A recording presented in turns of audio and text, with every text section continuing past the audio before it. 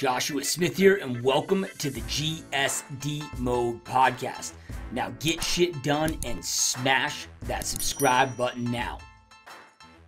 What is up, my peeps? Joshua Smith here with another GSD Mode Podcast, where every single week I interview top entrepreneurs, top real estate professionals, and straight up top badasses that are out there dominating their spaces. They're people choosing to not live a life of mediocrity, but instead to go out there and create big, amazing, epic lives for themselves, for their families, as well as have a big impact on others. And today, you guys, we have a massive honor to be here with very special guests, actually at his property here in Indiana. So really stoked and honored to have Mr. Ed Ewing on the podcast. Welcome to the podcast, my friend. Well, thank you, Josh, and welcome to Santa Claus, Indiana. You know, you got to behave while you're here because Santa lives here. Yeah, now this is beautiful. I was telling Kara as we were pulling up, I'm like, this is truly heaven on earth. I mean, you have, what do you have? I mean, how many acres is this property? Well, it's about 1,000 acres here, and I acquired it over about 30 years, 14 acquisitions. And this was, all of this property was basically cornfields, soybean fields. So all of the landscaping and the grades, I created them.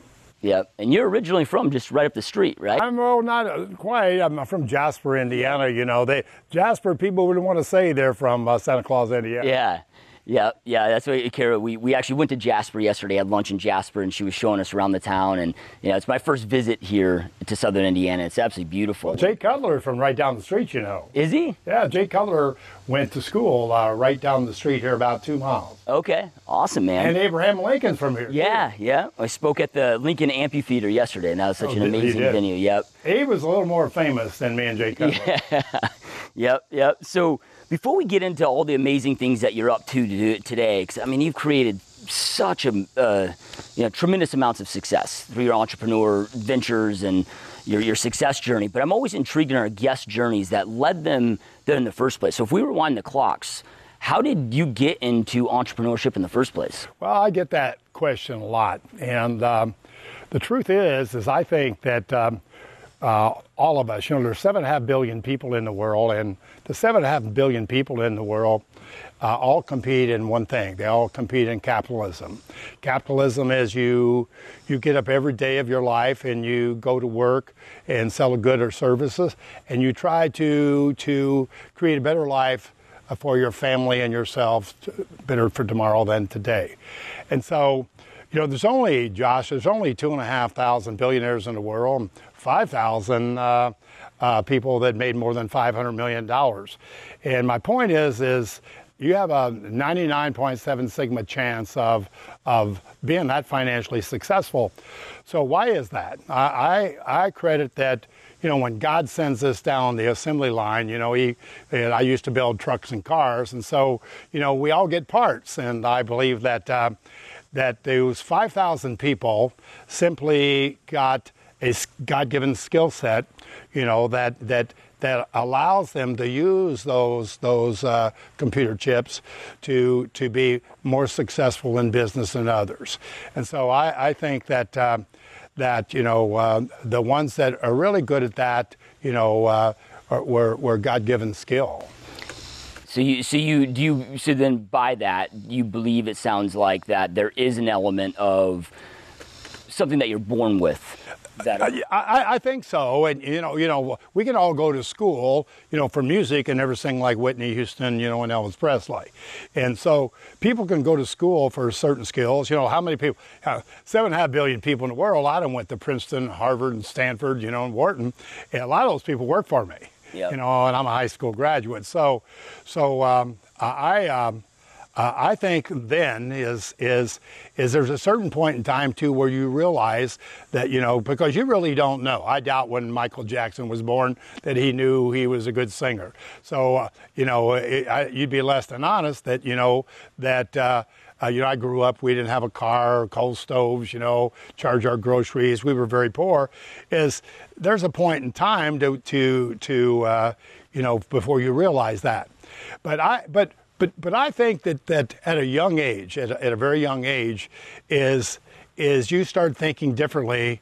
And there's a story they tell in my hometown that Walt Disney was building Disney World.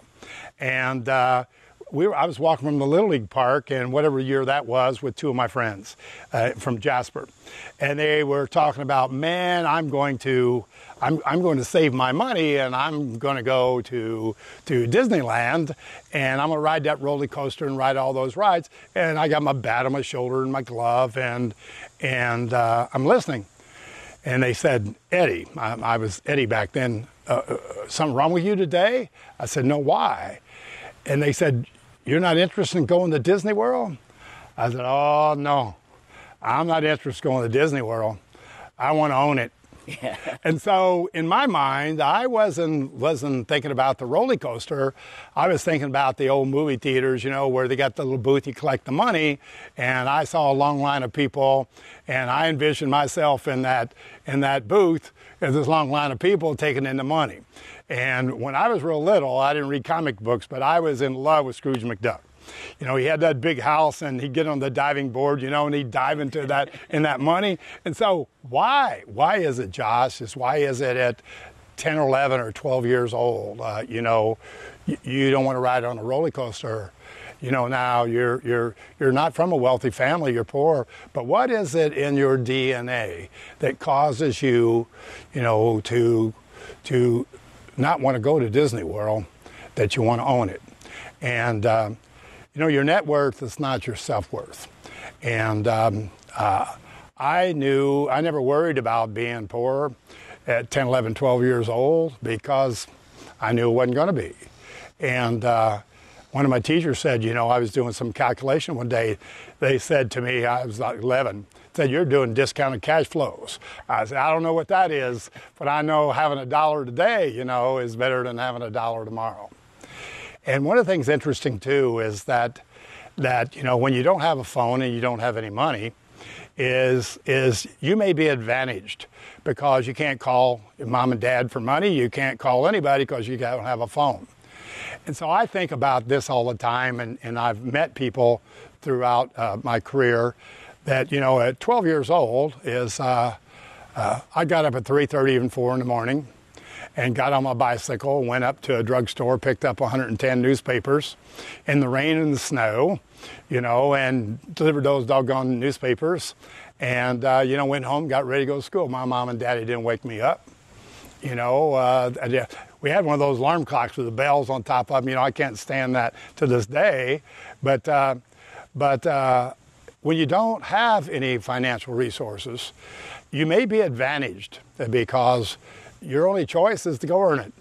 You know, whether mow yards or, you know, I was never out of money because, you know, I knew in order to have my books for school and clothes for school is I had to go earn it. And I think today, you know, how many 12 or 13-year-old kids would get up at 3:30 in the morning, you know, get on their bike in the snow and the rain, and go put those newspapers in that bag, you know, and go deliver them, and then put your clothes on and go to school. So I think, you know, that it starts at an early age. At an early age is determination and enthusiasm are really, really important to being financially successful. And you know, I have one of those things that there's people that you know want to win, but the people that want to win will never be as successful as the ones that refuse to lose. Yeah, I love that. And then, you know, and there's a saying out there that the worst enemy to greatness is good enough. You know, and you can have that drive, and you see so many people that are on this journey to go out there and create success, but they get to a point in life where it's like, hey, I've created a good amount of success. I have a good lifestyle. Now, you know, why don't I take the foot off the accelerator? And, you know, I mean, but for you to create the amount of wealth and success that you've created and continue to create, you know, you didn't stop. You know, what over all these years continues to keep you that driven? That's a really good question. And I think when to me is wanting to be really, really good at everything you do is a major component of being successful. But to me, I played basketball, I played baseball, you know, I played a lot of sports.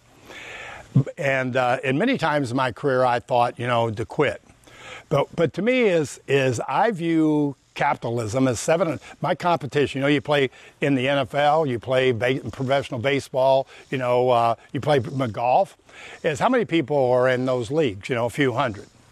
But Josh, in the game of capitalism, there's 7.5 billion people with all levels of education. And so I view it as like 5 quarters. 25 to 35, 35 to 45, 45 to 55, 55 to 65, and now 65 to 75. And so what you do is getting up every day, and in basketball, the metric in basketball for greatness is points, assists, rebounds, and NBA ranks. In capitalism, the score for capitalism when you quit at 65 or 75, whenever, is your personal net worth. If you started from zero, remember again, 5,000 people in the world make more than 500 million. But think about this. In the NBA, playing basketball is a tough game. But in capitalism, you compete with 7.5 billion of the quickest, fastest, smartest, most intelligent people on the planet. Your competition is the world. And when you're 75 years old, how well did you do? Through your performance and enthusiasm and dedication and never quit, your measurement will be if you made more than $500 million, you were a little bit better than an NFL ring. You beat out the fastest, quickest, smartest, and various levels of education. You competed in the really difficult intellectual game. And your skill there on how much of your net worth you accumulated, that's your metric on how well you did personally in competing in the game of capitalism. Yeah, so it's really not. I mean, it's a lot of people I think will see people with a lot of money and think that they're just greedy or whatever it may be. But it sounds like it's not so much about the money, and I'm sure having the money is nice, but it's about really to the core seeing where you can take your potential. Well. To me, is my guess is when you go to school, I remember in school the teacher said, "Ed, you're not normal." My goodness, and they teach that abnormal is a bad word. My guess is, Josh, that the 5,000 people that have more than $500 million, not a one of those people are normal. Yep. And so abnormal is a good thing. And there's nothing wrong with being, in the middle of the bell-shaped curve. But what happens is that I think that your determination in order to be able to compete, in capitalism and never quit, and I have a saying: complacency is the enemy of progress. Is if you want to be good at something, what happens is you need to outperform, everyone else, and so once you become complacent, is someone will come along and kick your butt. And so when you decide that, this level of performance is good and I want to quit, I think you ought to step down. And one of the examples I was used is Rocky Balboa. You remember in the movie Rocky, had nothing, and Rocky became, champion of the world. You remember the Rocky II where he was watching the TV and he says, Mr. T, was knocking the bags off the wall. And he said, Rocky, look at this. Rocky Balboa, champion of the world. He said, no. Look at this. He said, this guy has the eye of the tiger. And Rocky said, what do you mean? He said, when a tiger is in the hunt in the jungle, he has, looking for his food, he has this look about him. And that's the look that you had when you wanted to be champion of the world. You no longer have the eye of the tiger. And so I think that when you become complacent, is someone else like me that has the eye of the tiger is coming for you. I teach sometimes at Columbia University, and is the master's program, and they're from all over the world. And so when I was a little boy, as you know, we'd get the Sears catalog, and everybody else would look at the toys, and I would get the catalog out, and I would go to the craftsman tool section, and I thought, man, someday I'm going to earn enough money to get, remember, Josh, that tall craftsman tool set with the 50 drawers and all the tools. Man, I'm going to buy me that tool chest, and I'm going to go out in the world, and I'm going to have every tool there is. And so what I tell the class is, I said, when you graduate from Columbia, you guys, I'm envy of you, because you're going to go out in the world and you're going to have all those tools in that set. And you're going to go to compete. And I would walk Josh to the middle of the classroom, and I pulled out, you remember the little bitty craftsman screwdriver? Yep. And I would say, this one right here, by the way, thank you. I would pull this out of my pocket in the middle of the class with the professor in the back of the room. And I said, my name is B. Edward Ewing, and all I have in my tool chest is this little screwdriver, and I'm going to kick your ass. What is my point? My point is that you can have all of these tools, but you have to compete to the people that just have the eye of the tiger, determined enthusiasm, never quit. And they know that the only way they could be successful is through performance. And here's what is important about creating net worth. You should go, and when you leave those schools, my experiences have been, when I have rooms full of those people work for me, is they teach them how great thou art.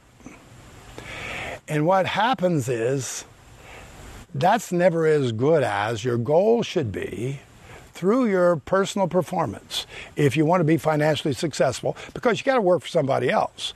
And when you work for someone else, you got to make them money. If you make them money, then they can give you some. Yeah. If all you work and you're working on the wrong things and you're not creating value for them, they're not going to pay you anymore. So the fact of the matter is that is through your performance is to get everybody else to say you're great, as opposed to you saying you're great. A major portion of creating net worth and being financially successful is the money will follow if you focus on your performance, as opposed to, I'm just how great thou art, and you should just pay me. And so I believe that people like me can all do exactly what I did. I'm not anything special. I'm simply a person that understood that I didn't have the skill of the people with all the tools, that I only had this screwdriver, and that the only way I have to be successful is just outwork everybody. And so my advantage was, I knew my weakness, and my weakness was I didn't have those skills. So how can I overcome my competition? Is through just hard work.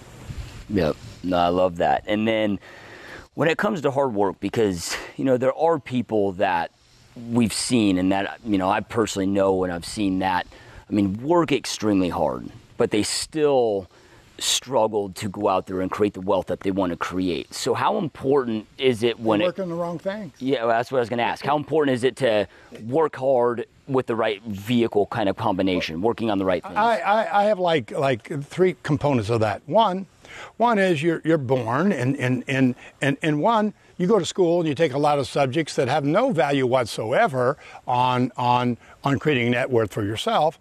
So you should focus every day on, do you have a micro level plan? I'm 25 years old, here's my net worth, and 35 years old, here's what I want to be, and then how? And so the magic is in micro level every day, that you're working on things that improve your net worth as opposed to someone else. And I have a saying on that, is that we get distracted. We get distracted along the way. And one of the things I find is I would make every day, every week, every month, here's the 5 things I want to do. Now, what happens is my guess, Josh, is that every day you say, I want to do these things. And so at the end of the day, did you have a list of the things you wanted to do to cause yourself to be, more financially successful tomorrow than today? And so what happens is you leave home.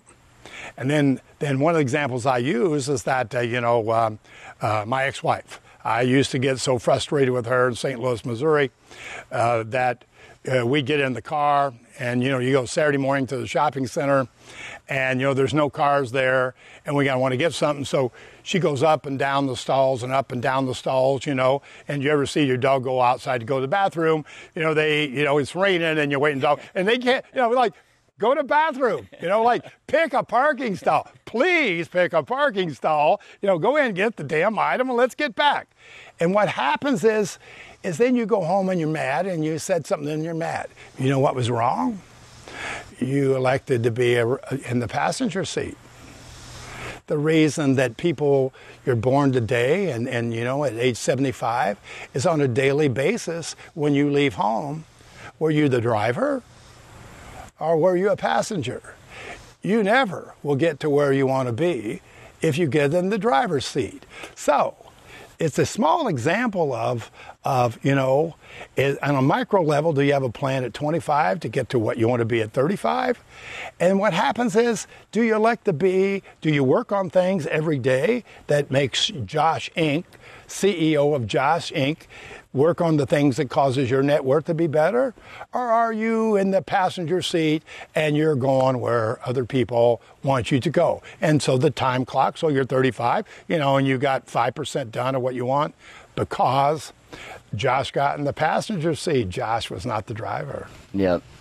Love it. Powerful stuff. I'm curious with, all the success that you've created, and now you have private planes, yachts, beautiful homes and all throughout the country. Did you ever fathom earlier on that you would have this much success? This may sound funny, but yeah. Did you? Yeah. When I was like 9, 10, 11 years old, we got evicted a couple times because we couldn't pay the rent. And I used to sit around and think, and then I found out about amortization schedule. Well, you buy a house, and they finance it 40 years, and you finance it 40 years, you pay down a penny a year. And so, finance it 15 years, I imagine, 300 million people in America, and I owned every one of their houses. And those sum of guns was, and then I was adding up in my head the mortgage, and that was, and by the way, when you get somebody else to pay down $1 your principal, in a 39% tax bracket, you made $1.39. So my point is, you remember I talked about the DNA when God sends you down the line? What causes you at 10 years old to think like that? As everybody else is riding their bicycle, and doing whatever they're doing. But I'm thinking at 10 years old, 11 years old, 12 years old, is how in the hell am I going to get 300 million people, and I own all their houses, paying down principal every day.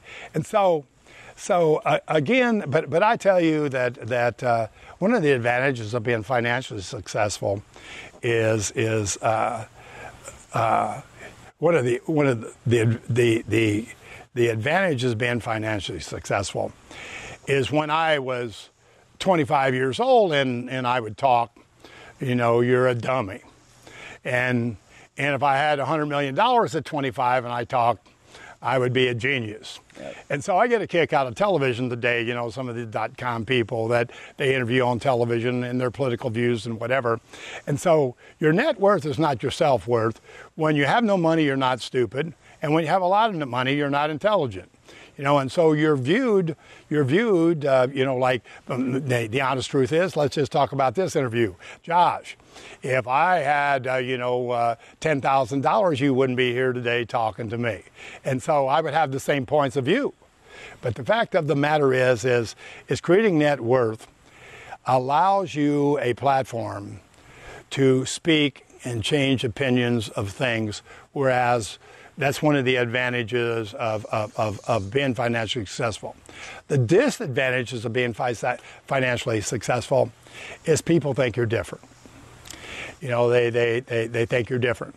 You know, people say, I can't invite you, I come back home here, you know, and people don't invite you over the house because they don't think you'll come. And then you invite them over your house and they don't think they need to dress up or do something, you know, when the fact is in my heart and in my head, I am Eddie Ewing with the paper route. And don't confuse that with when it comes to making money is I'm serious, the heartbeat, you know, because it's a game. Yeah. And I made money not to make the money. I made money by knowing my weaknesses and knowing what I had to work on. Quick story on that. Along the way, I had a lot of people that I worked for, and I would observe things. So I'm like 23 years old, and when I was 29 years old, I was vice president of North American Truck Group for International Harvester, you know, with thousands of people working for me. But I had some bosses, really, really, really smart bosses. By the way, along the way, is people say, well, you know, I got a dumb boss. So if you think when you start here and you go here, all your boss is going to be tell you they're not. And so one of the challenges that's interesting is you got to get through them all. But I was on a golf course with three of my bosses, and they wanted to go play golf, and never played golf before. So they went to the golf course, you know, and they had you know, pull cart, par 3, right? 16 clubs, you know, in every bag. So we come up, and, you know, I never played golf. Hey, Josh, tell me what you hit this. Well, these guys were older fellows, you know, and that didn't help because I needed about, 2 clubs higher. And so as we get through 8 or 9 holes that I looked at him and I said, John, this guy's name was John Heron. I said, John, you know, you got, boy, the bag's great. You got 16 clubs. Why don't you hit that club? He said, I can't hit it. And I said, well, John, how many of those clubs? I said, why don't you just bring the 5 you use every day? And here's my point. To be successful in business or your life, we all go out, we hit the 5 damn clubs we're good at. My goodness gracious, my lesson was, if I wanted to be really good at golf, I'd leave those 5 clubs at home, knowing your weaknesses, knowing what you don't know, and working on everything every day on all the things that you can't hit. Yeah. We all know, Josh, we all know the clubs in our bag that we're not good at. But what do? That's a significant reason why only 5,000 people have more than 500 million, is because we're all safe. And if you want to be better tomorrow than you are today, you need to get those other 12 clubs out of your bag, because you know, everyone knows what clubs they can't hit and what's their weakness. Yeah. Yep. No, I love that. Yep. Got to get out of that comfort zone. Yep. So I'm curious with, most of our audience are tied to the real estate business, and, most are trying to create their wealth through investing in real estate and so forth. And I know a lot of your net worth and success has come from real estate investments. As far as with the timing that we're in, because we're seeing some unique things in the country taking place, and, if you look at today, where are some of the places that you would recommend for somebody that has some money right now that's looking to grow their real estate investments? I mean, are there specific states, specific areas, specific things that you look at now today when you're getting into real estate investments? That's a very good question. I get that often, actually. In fact, now is one of the things, if you make money, is that, the hardest part about making money is keeping it, right? So you end up with cash. And so I get that question and calls from people all over. This is my view. My view is that Americans are going to grow from 330 million to about 500 million people. 50% population growth between now and 2040, 2050. And by the way, the population of people over 65 will quadruple. So like it or not, we're going to move more and more towards socialism. And that's really bad economically, because in all capitalism, 7.5 billion people in the world, whether you're communist or regardless of a democracy, or a military dictatorship, 7.5 people, when you're giving something away, 7.5 billion people on this earth are all capitalists.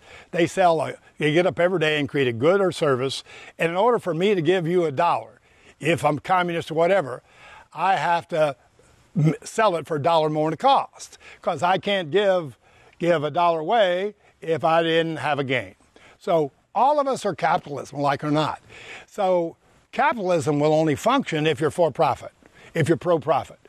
If I were the president of the United States, when I would buy companies, I would have a cover sheet on everything that says cash up, debt down, reduce costs. And if you were trying to do something that didn't have cash up, debt down, reduce costs, I just didn't do it. If I were president of the United States today, I would say it enhances profit, it eliminates bureaucracy, and it will cause every American to have more of its discretionary money that it earned tomorrow than it has today. Those are three things, because discretionary income is what people spend that grows the GDP. Okay, so to me we're going to move more and more towards socialism. There will be a flight to safety of companies, and a flight to safety of money. So when you look at the population is going to grow by 50%, 500 million people. Where are you going? You're going to go to states that are pro-business. Where are they? There no estate taxes, no state income taxes, pro-business, pro-profit. To me, I think the best states in the United States, the top two, will be Texas and Tennessee. And Texas has about 1,000 people a day moving to Texas. But in Texas, you got Austin, San Antonio, Houston, and Dallas. In Tennessee, which is, the center of the United States, this side of the Mississippi, is only 1.7 million people, and it has all the same demographics, but it has Nashville, baby. You got Knoxville on one side, Memphis on the other, but all roads lead to Nashville, Tennessee. Nashville, Tennessee is music, healthcare. Now they're moving in technology, and in colleges.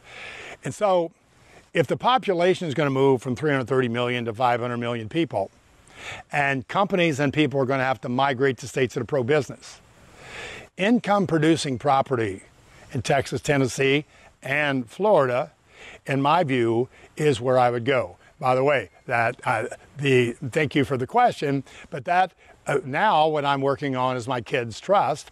And so I'm moving to income producing properties in Texas and Tennessee, Dallas and Nashville, for the reason of which you just asked the question, that I believe income producing properties. And so, our government's going to move to $30+ trillion of deficit. And so right now, real estate in Florida and Tennessee and Texas is up 25%. And only because is that interest rates are, historical low. And so that the flight to safety with cash, because I believe that the stock market, is in a windfall situation right now, driven by, I have no idea. We're back to a company like Tesla, has never made a nickel yet, and the stock's $2,000 a share. Now, I'm for Elon Musk, but I remember the dot-com era is, where people were buying companies for with no profit. But I think real estate, income-producing properties, and here's what I like about real estate. Income-producing properties, not levered. Finance 15 years so you get all the amortization schedule. and I have fun at one of the business schools I won't talk about, is the advantage of being a high school graduate. I said, I remember, when I was, taking this business course, they use this term bankruptcy. And I said, bankruptcy? Like, what's that? And they said, well, when your assets, are less than your liabilities. I said, well, what's an asset? An asset, something you own, real estate. I said, what's a liability? Liability is, what you owe. And so bankruptcy, when your liabilities are greater than your assets? They said, yeah. That's why I'm not going to be bankrupt. I'm just not going to have none of them there. Yep. And so, to me, is leverage debt is bad. If in fact, I've recommended this for years. That during the Greenspan days, is that Americans for 15 or 20 years were spending 107% of their income. So savings going down, debt going up, and the laws of economics are laughing at us. Yep. People spending more than they make, and everybody add more debt. Laws of economics. Laws of economics, Josh, don't care if you're a person, a municipality, a federal government, or a corporation. They just don't care. When you violate and I call it that in sixth grade, in fifth grade, 2 times 2 is 4, and 3 times 3 is 9. And when they tell you 3 times 3 is 10, I call it the sixth grade test, that it's not. And so to me is our deficit that we're running is not good. Everybody knows it. And flight to safety. And what's going to happen is, if Houdini is president or Jesus, is that the only way you get out of $30 or $40 trillion of debt is inflate your way out. Because, and so therefore, a dollar that buys, 50 cents worth of something. And so that's coming in the next 10 to 20 years, is that inflation's coming, because the only way, they're downstairs printing money. They're printing money, and putting it into the system. It's going to generate inflation. And so you want an asset that's income producing. So $1,000 a rent will be $2,000. And you really want a 15-year fixed rate mortgage at 3%, because when the $1,000 covers the 3% mortgage, when it's $2,000 or $3,000, you're going to be really happy about yourself. Yeah. But the best thing about real estate is a lot of people buy, build a house, flip it, sell it, make money, spend it. You create net worth for yourself in real estate by owning. As I have up in Jasper, Indiana, on the corner of Clay Street, I have a $9,000 house and a lot that came with it, and a $40,000 house next door that I assumed the mortgage. Those are worth $500,000 today. Yep. Okay, and people paid them off a long time ago. My return on investment is infinite because I'd never put a nickel in them. And so guess what? If you have $1 million worth of houses today, and those properties up there that didn't even cost $50,000 are now worth 10 times that in a town of 15,000 people. It's not New York. It's not Palm Beach. It's not Los Angeles. Yep. And small punk town USA, those $50,000 worth of properties are worth $500,000. 20, 30 years later. Yeah. Now, if you own them and the people paid for them, and you didn't sell them, my banker, I can go down to my bank and appraise for $500,000. He'll loan me $400,000. $400,000. You know what my taxes on that $400,000 are? Zero. Yep. Because I refinanced it. That $400,000 is now like $600,000 pre-tax, right? So I made $600,000 of net worth on zero investment on $50,000 for the property. So owning real estate in areas that have two things going for it: appreciation and inflation be your friend. Yep. It's coming. Yep. So stack up as much as you can right now. Yeah. If I were 25 years old, as 35 years old, at 3% or less mortgage rates. If you have that much DNA in your system at 3% mortgage rates or less, you should be buying, even at inflated prices, all the property you can. Do not finance that property 30, 40 years. That's a big mistake.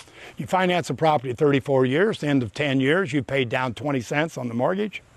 And then the repair you have to put back in it, you got to go borrow it, and so your basis never changed.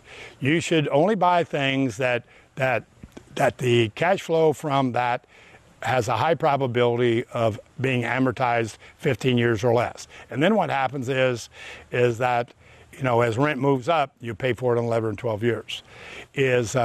All the property that I have anywhere, my mortgage is zero. Yep. Thank you to my tenants. Yep. Love it. So then, with some of the big investors that I've met and talked with that are, at your, or I don't want to say your level of success, but that are, what we call mega investors like yourself, sometimes they might be in a different camp. For example, only go with multi-units, right? And others might be more heavily towards single-family attached or a mixture of those. In your opinion, does it make a difference? I mean, is there... whether it's for somebody that is wanting to jump into that and start growing their portfolio, is it more important just to get started and just owning real estate, or to have a strategy, as an example, going after multi-units versus single-family attached and so forth? Well, most of the people you talked about on that are general partners with other investors. I don't have any investors. Yeah. I've never had any investors. And so on every investment that you make, is you should think about your exit previous to the acquisition. How are you going to exit? Now, what happens is in multifamily, when you go to exit, that exit will be driven by cash flow. You have cost. The other two opportunities for value of a property is the cost to replace, and the other one is market. So I do duplexes. In towns of 15 to 50,000. I'm the best place to live in town of 15 to 50,000. It's like the guys with the golf clubs in the bag. How did I come up with that? General observation. When in towns of 15 to 50,000, that have a diversified economy, and so how many of them? Many, and so what happens is, in those towns, people leave, go to college, come back home, get married, and they have to live in a place until they save money for a house. And also in those towns, major opportunity is people over 55. Now, what it used to be is 55 was old, and so they started doing, nursing homes. Now what happens is, actually, the people over 55 hate nursing homes because they think nursing home, the next place is the cemetery, and then they've got, it's like, purgatory. Then between nursing home now, and apartment, they have, assisted living, right? So that's kind of the purgatory of real estate. So they really don't like that either. And so because of the health of Americans that are living longer, the demand for, I don't have to mow the yard, I don't have to do anything, and what happens? Would you, over 55, and you're going to live to be 85, do you want to live in a multi-family place, going up an elevator, whatever? No. And so in small town USA, I do 100 to 200 units. In a town of 15,000 to 50,000, are there 200 upper middle class people, and why them? Okay, so I build ranches, 1,200 square foot 2 bedrooms, 1,600 square foot 3 bedrooms, 2,000 square foot 4 bedrooms, 2-car garages, yards, one level or 2-story. Put the masters on the first floor, and so I'm the Sam Walton, if you will, of upper middle class people in 15 to 50,000. Here's why: your only competition there is some local yokel that makes a couple of units, for retirement investment, right?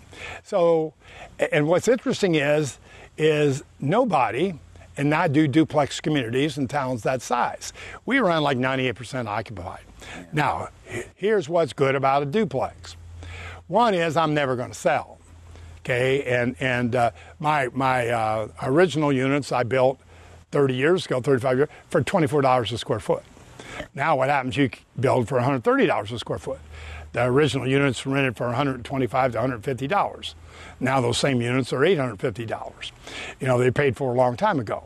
And so, I could go down to the bank, and borrow, a huge amount of money. But I basically, my strategy that I would recommend to you is thinking through your exit. On my duplexes, I can turn it and condominiumize it, sell off each half for residential prices other than cash flow, right? And so, or sell two of them to, somebody wants to live on one side and rent the other. Now, I did that because I think the upper middle class people in small town USA, and then I go out by I used to figure out how I'm going to pick the town.